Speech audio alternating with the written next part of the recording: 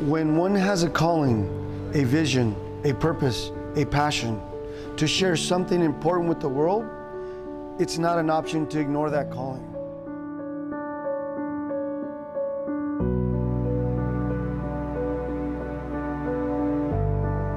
I'm Ernesto Delgado.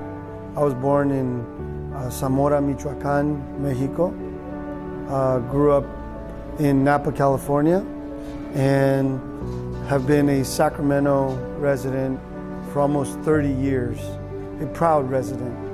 Growing up in Napa truly shaped me, truly shaped who I am. Growing up with my family showed me my culture. It really became my true schooling of life. And I believe that's truly why I love my culture and why it's a passion. Because in Mexican culture, it's all about family. It's all about gathering and celebrating. Yeah, and it's all about hospitality. Truly, my mother, Ernesto Delgado, she was a true host. She welcomed everyone into her home. Regardless of the day of the week, there was always family coming over, day and night. My mom would always cook for everyone. You walk in the door and right away she was offering you something to drink. Are you hungry? Are you thirsty? She just loved making people happy. And I believe that's truly how I became who I am, a restaurateur, an expert in hospitality, is really where I come to life.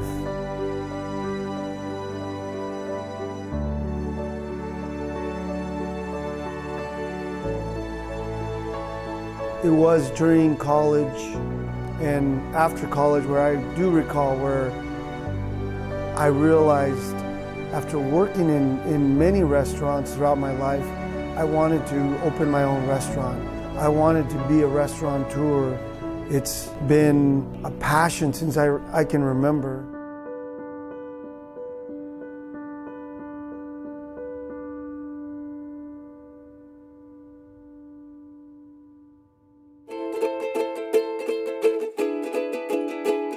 My well was a way to express my passions.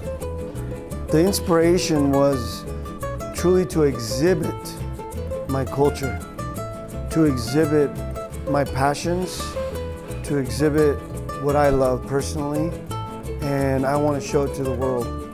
It's a concept that I realized there was going to be a restaurant with a museum concept, because that's how I could exhibit my culture, from the food on a plate, the beverage or spirit in a glass, beautiful artwork, our celebrations, our holidays, just everything that our culture has to offer. I realized that it's so beautiful that my concept was to exhibit it in a museum environment. And that's when I came up with the idea of calling it Tequila Museo Mayahuel, a museum of Mexico showcased through the history and production of tequila. One of my quotes that I love is, "You see seeds, but I see trees." I love taking something that is abandoned and turning it into something beautiful. And I think that's what I did here at Mayahuel, because when people walked into this space, they couldn't imagine that this beautiful restaurant or museum is in this space. And I see it all the time in people's faces as they walk in. They open the door and they go, wow. As you walk in, it's almost like a breath of fresh air that just consumes you. The music, the candlelight, the ambiance, the customer service, you know, and it's just truly the environment. I like to say it's not only our job to care for our guests, it's also our goal to amaze them. And that's truly what makes Mayahuel exceptional.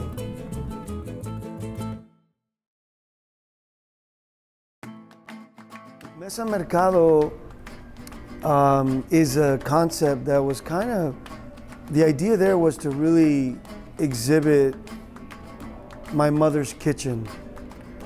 I always like to remember and state her name, Elvira Delgado, because she's truly what gave me my love for food and culture, for the kitchen, for being a host.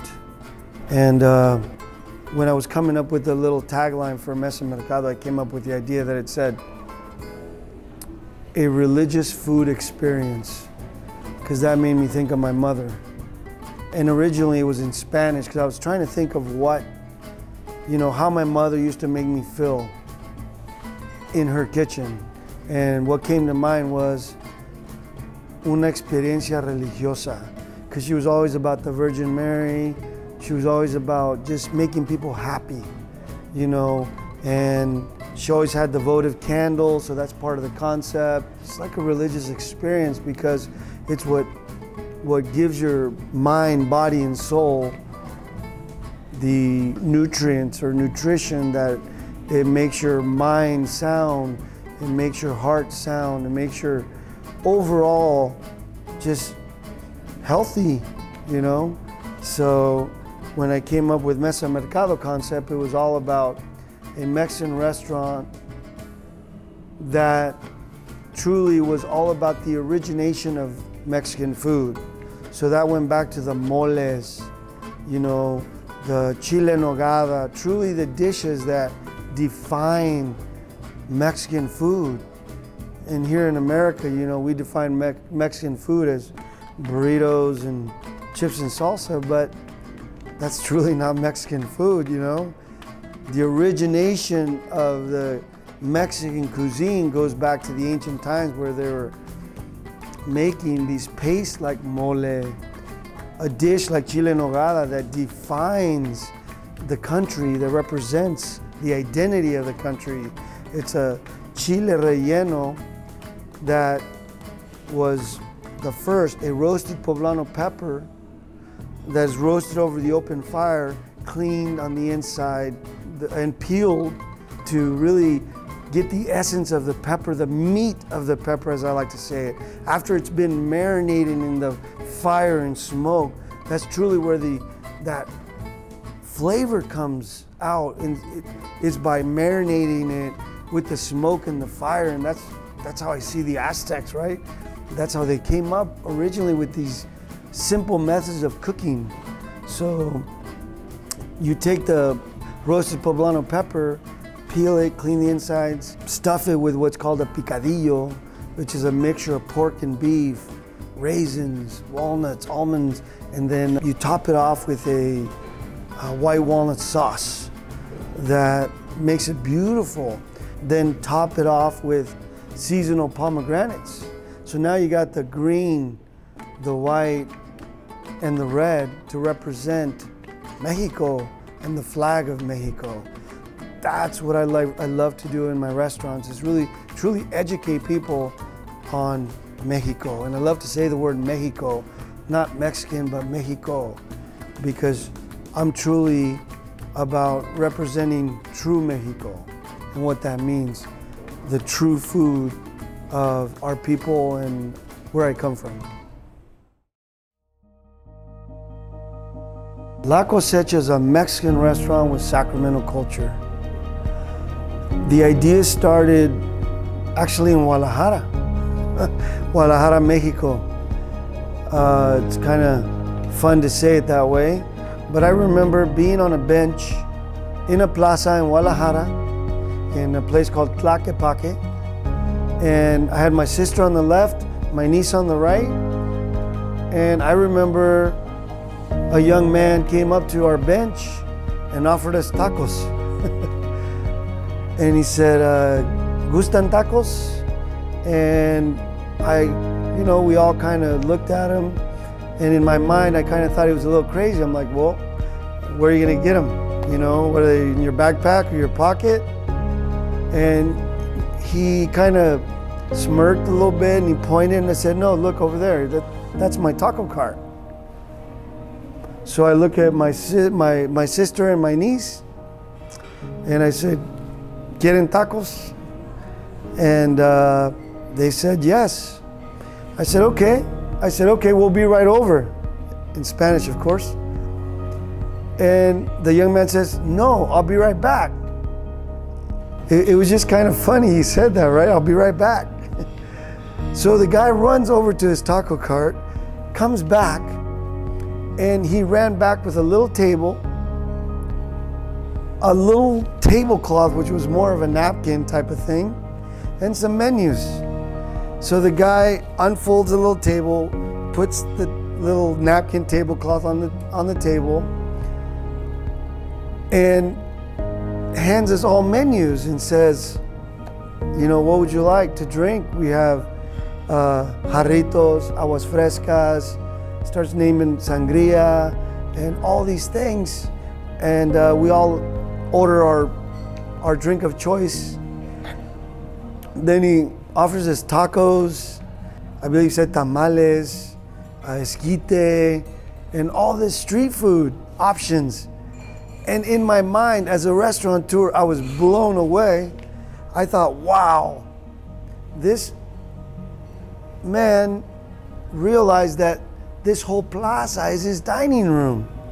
So obviously he must pay a small fee to have his little taco cart in the plaza. Yet he was intelligent enough to know that he doesn't have to have a restaurant. The whole plaza, it's his dining room.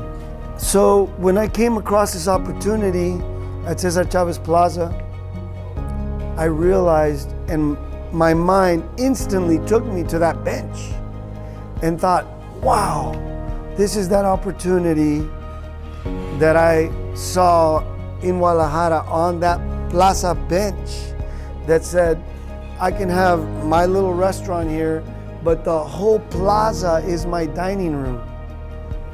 And that's truly kind of how that idea came about.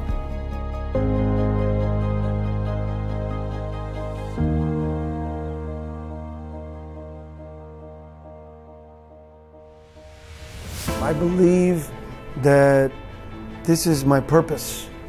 This is what I'm supposed to do in life.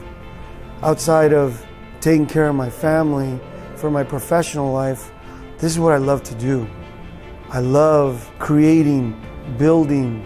I always say that my three passions are: 1, design and architecture; 2 is my culture; 3 is my drive for entrepreneurialism or creating and building, which kind of falls along the same line. So I realized that in a restaurant environment, I can actually exercise kind of all 3 of my passions. And truly, that's why I believe my restaurants are unique, and I am a unique restaurateur. My life's passion is to share my culture through my restaurants, with the goal of becoming a leading Sacramento restaurateur. Success in business enables me to fulfill and deliver the cultural experience to the highest degree, not only caring for our guests, but truly amazing them.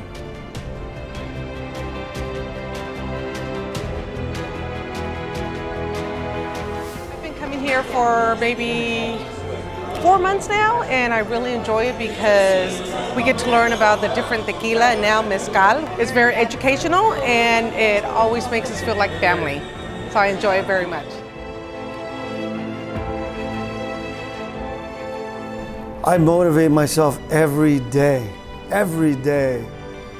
I love audiobooks. I love quotes. I inspire myself so much that anytime I have a challenge, this quote just comes to me.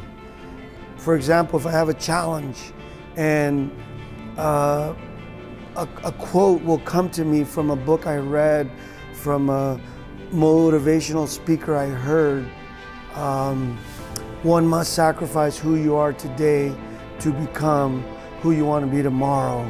Or when you want to succeed as bad as you want to breathe, then you'll be successful.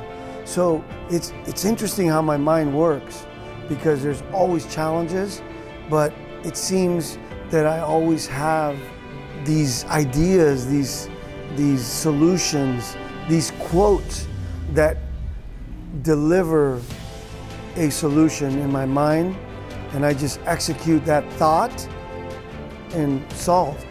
I move on to the next. When you want to succeed as bad as you want to breathe, then you'll be successful, because every day there's challenges and you just got to get through them. You got to find a way, you got to seek a way. I apply it to everything, even on the floor or in the dining experience, but I apply it to everything. You must seek, you must ask, you must seek and you shall find type of thing. It's a challenge. When one has a calling, a vision, a purpose, a passion to share something important with the world, it's not an option to ignore that calling.